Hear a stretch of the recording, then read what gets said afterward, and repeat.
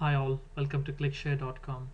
In this video, we'll see how to include variables while applying bookmarks. So let's go to QlikView and let's see a practical example. So if you see here, I've created two simple variables. One is include variable and the other one is exclude variables. And I'll show you the same in variable overview window. So this has simple values apple at the moment.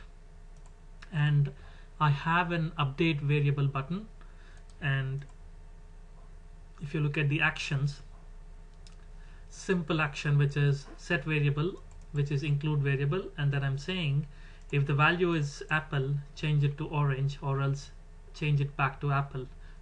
I'm trying to toggle between two values while setting the variable, and same goes with the exclude variable. So just to show you the functionality, if I click on this, if I click on this, both the variables will change to orange, and if I click on this back again, it will come back to apple.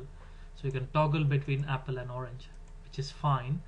And now let's assume that we wanted to create a bookmark and we wanted to store the variables as well when you're applying the bookmark.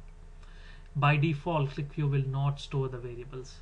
To prove what I'm saying, so let's go ahead and select probably customer 1, 2 and 3, and then let's go ahead and apply the bookmark, and I will call this variables not probably variables excluded, and I would just keep these default options and click on OK and hit the clear button. And now if I change the variable to orange, let's go ahead and change this to orange, and let's apply the bookmark. So clicking on bookmarks and click on variables excluded, click on that. So we will get the selections 1, 2, 3, but your bookmark doesn't store the value apple for include variables and the exclude variables. If you're designing an QlikView application which revolves around the bookmarks as your core functionality, this may not be very useful. However, there is an option which you can explicitly set for each variable in your document properties setting.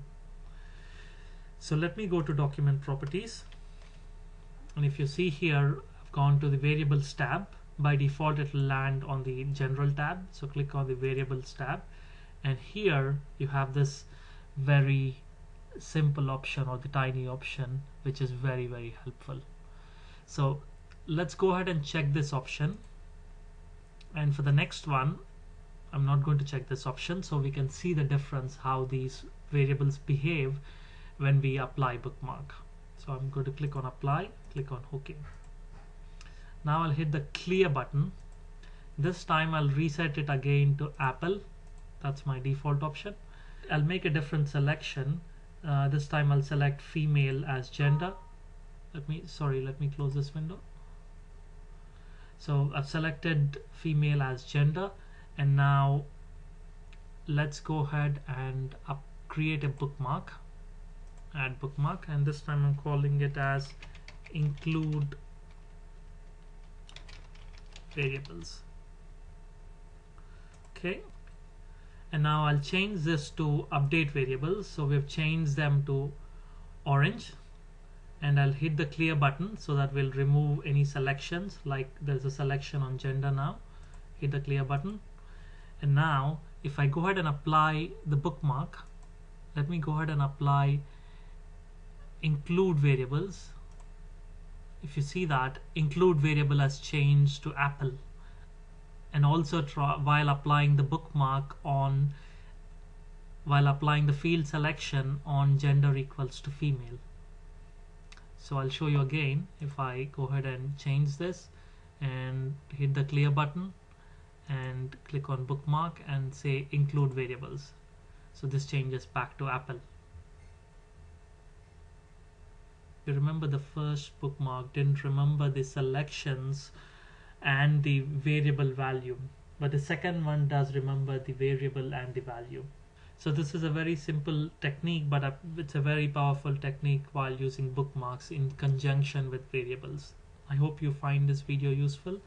I would encourage you to participate in QlikView question of the day, where I ask QlikView questions on regular basis. You can answer them to assess your knowledge.